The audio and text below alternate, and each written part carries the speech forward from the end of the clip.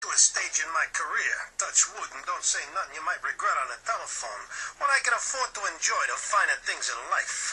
Handmade shoes from Italy, furniture from France, and from England, Fox's Biscuits. These guys know a thing or two about biscuits. Look at the craftsmanship. Well, go to your supermarket and say Vinnie sent you for the good stuff. Whoa. A cat!